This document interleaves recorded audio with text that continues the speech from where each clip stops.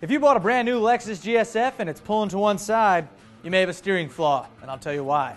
Some Superbike rider pulls an insane save to not die, and Porsche's 2014 Macan compact SUV gets some Photoshop treatment. Plus, people aren't getting enough exercise already, so Honda invents a contraption to make them even fatter. Or more lazy, I should say. What's up, folks? I'm Derek D, and this is Fast Lane Daily, and you should be happy because it's Friday. Right, AK? I'm very happy.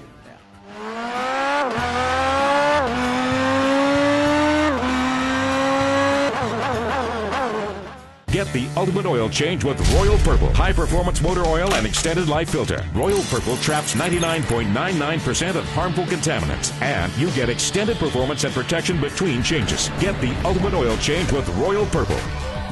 AK, did you buy one of those new 2013 sexy Lexus GS sedans? No, I did not, Derek D. Oh, right. I didn't think you did. But I did just call Lexus Lexi.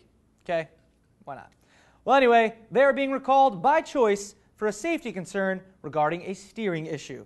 Now, they're just barely off the production line, but the 650 GS 350s with the F-Sport package need an update to their variable gear ratio steering ECU calibration. Now, don't ask me to describe exactly what that is. I mean, cars nowadays are basically just rolling computers that you steer, all right? But from what we basically understand is happening is when you turn the car back on after having parked it with the wheel turned, the wheel can become off-center sometimes. So maybe you might be driving and you'll be veering off left or right. Nothing insane like engine failure, Ferrari.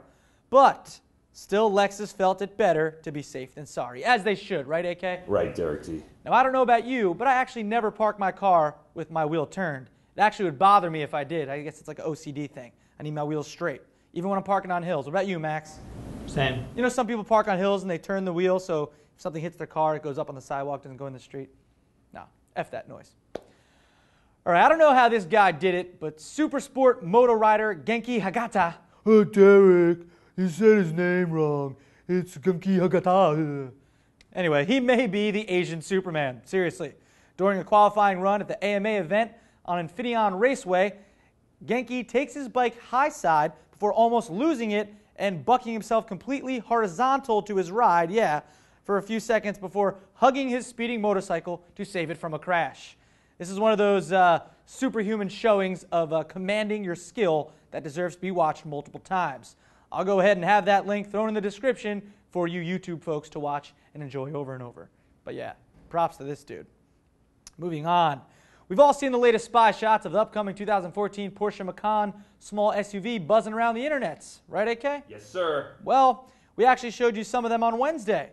It seems the camouflage headlights and taillights, plus some panels on the front and rear, left a bit of the car's design to be questioned. Fortunately, Photoshop artist Dan Buzdugan, wow, Buzdugan? That's the dude's last name? That is awesome. Or is it Buzdugan? I like Buzdugan and I'm going with it. Anyway, he had seen all he needed to do to render the new SUV for us, and here it is, right there. The new Macan is based on the next Audi Q5's platform, also using the model's all-wheel drive setup. Expect a Turbo 4 and a V6 gas and diesel engine option when the model goes into production in the spring of 2013.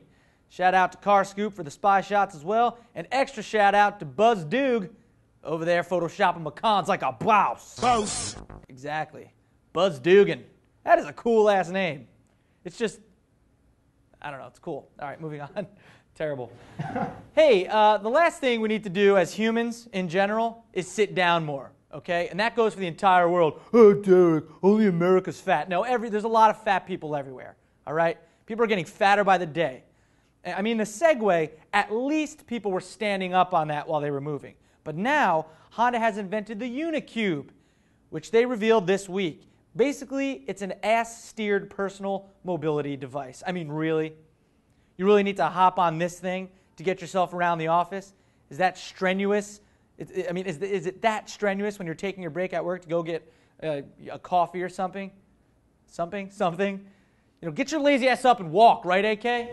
Hell yeah. I mean, it goes 3.7 miles on one charge. Maybe that's kind of cool, but it makes you look like a raging tool the entire time. I mean, look at this woman right here. She looks like a complete doofus on this thing. She's got like the remote and she's, I mean, come on. I mean, yes, it's pretty cool engineering, I'm sure. But beyond that, it's just dumb in my opinion.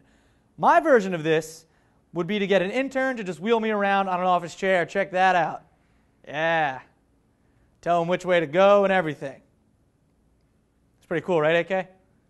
No need for Honda to invent something when he got one of those. It's a little abusive, if you ask me. Hey, I'm Derek D. That was terrible.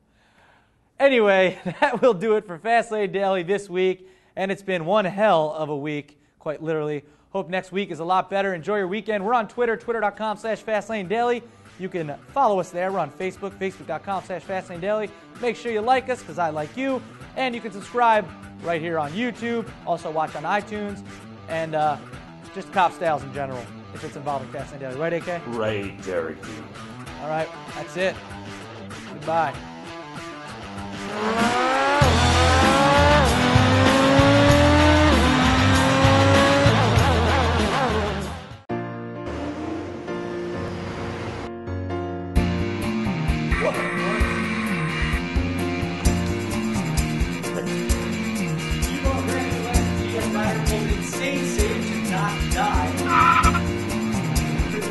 You'll see my face and you'll go with it.